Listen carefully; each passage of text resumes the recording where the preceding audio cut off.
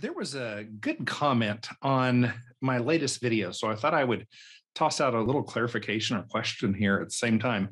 And the comment reads as follows, quote unquote, voting does legitimize the process. What? You mean like voting in a gang rape legitimizes the process? I had to check the transcript to make sure I heard you correctly. Maybe the transcript is wrong. Politics is the art of taking things from your neighbor by force. It is not anything else. Using government roads is akin to eating your supper provided by your slave owner at the end of a hard day picking cotton in the hot sun. It's hardly participation. And yeah, I use the example of very similar to that one of, let's say you're in a concentration camp and you're locked in this cell and the guard tosses you a bread crust. Do you not eat it because it was purchased with tax money? Because that's how the government got their money to buy the bread? Well, that's like survival stuff. And that's, I guess, what my whole question is when do you throw away your principles and say, well, but common sense? And I don't know.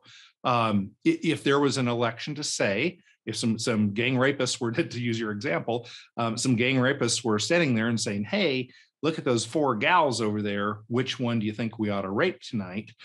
And like if I participate in it, then I'm saying, hey, it's okay for dudes to sit around and decide who they're going to rape. Well, I think none of them.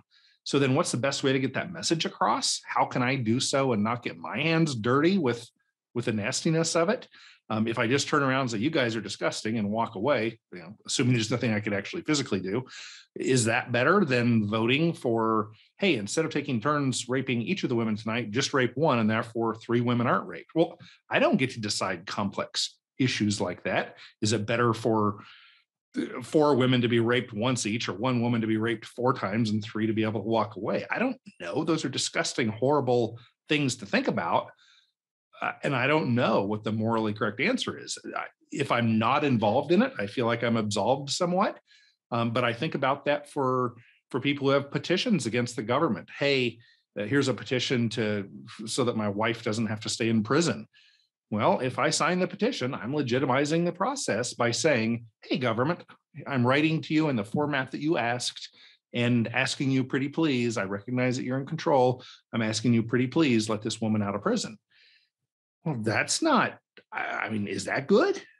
I don't know. And I'm really, truly, I'm not just saying these things to say I have a good answer.